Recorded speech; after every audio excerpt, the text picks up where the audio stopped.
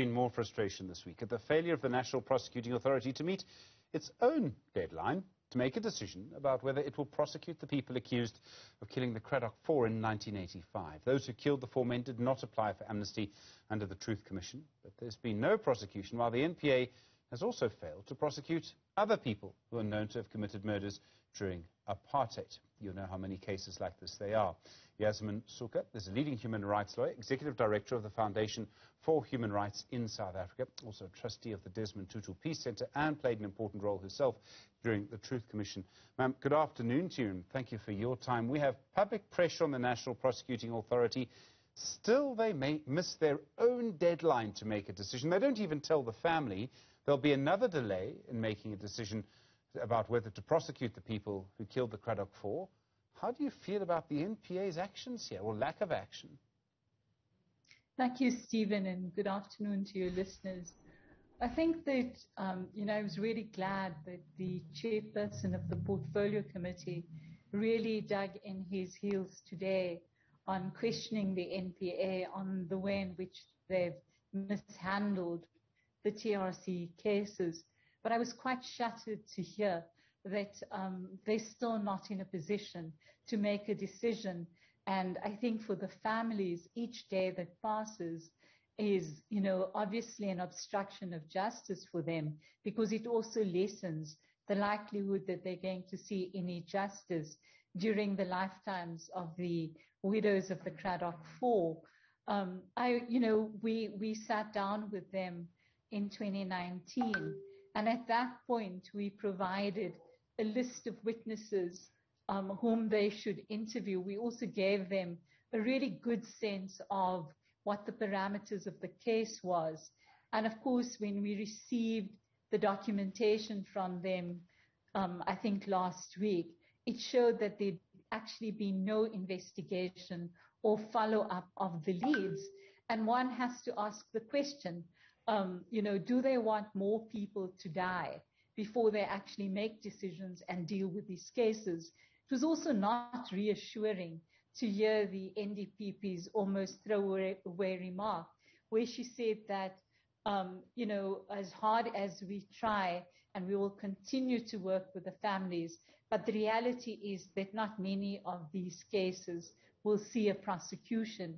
And that's devastating for the families, because this is such a generalized comment without any kind of reference to the evidence that is available, that really, I think for many families, this is almost the final nail in the coffin, one could say.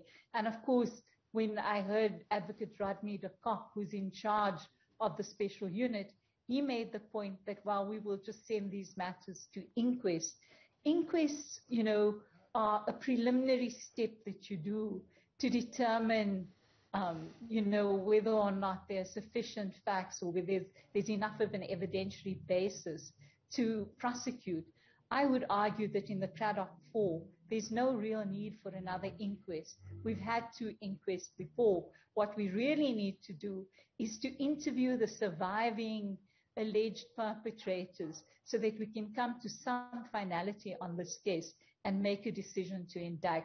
And that would go for many, many of the other cases as well. So I think today's hearings were really not reassuring, and certainly for victims, they're incredibly dissatisfied. It would seem to me, and I'm by no means the first person to say this, that the NPA's lack of action here, from 1994, I think the NPA was created in 1996, to 2021, is deliberate.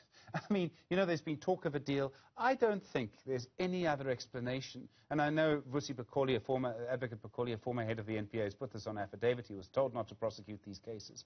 Do you believe it was deliberate? I can't see any other explanation, a deliberate inaction to prosecute these cases. Well, certainly the full bench in the case of the appeal in the Rodriguez matter came to that conclusion. And in fact, pointed out that even if the executive had taken a decision to suppress investigations and prosecutions, there's a question around the NPA's conduct and its own obligations in terms of the Constitution. And what the full bench did say is that these are facts which should be investigated by the NPA itself in terms of who was implicated or who colluded with the decision not to investigate, and that those people identified should be dealt with in terms of Section 41, the NPA Act. Now, as you know, that decision came in 2019.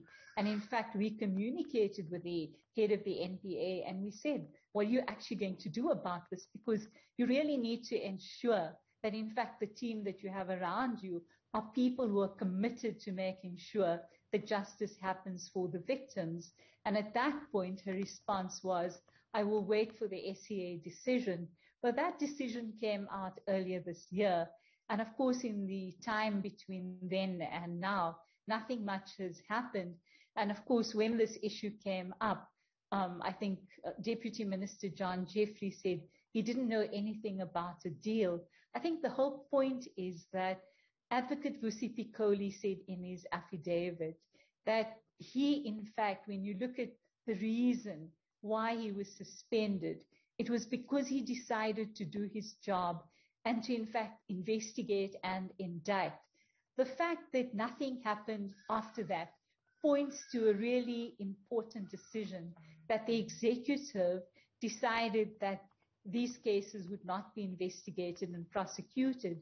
Now, that needs to be investigated because this is a 23-year period which has seriously prejudiced the rights of victims. You know, and I've been on your program before, how many alleged perpetrators have died in the period since then. And with each day's passing, the whole point of justice becomes absolutely remote for the families of victims. And that is why we've also said that it's really important to have a commission of an inquiry to investigate both the executive's conduct, but also that of the NPA and the Hawks. Because if we don't get to the bottom of this, then we could have another hearing in Parliament next year on exactly the same basis, where the NPA will obfuscate and they will give us no real reasons for why they have not carried out their jobs in terms of their constitutional obligations. And, you know, as the chairperson of the committee pointed out, he referenced the preamble of the Constitution, you know, the whole question of honoring those who gave up their lives so that we could have freedom in South Africa. I would argue that the way in which the NPA and the state have acted, this is a complete mockery of all of those ideals. Yasmin Sooka, ma'am, I really appreciate the time on Newsfeed. Thank you very much indeed. Important comments there.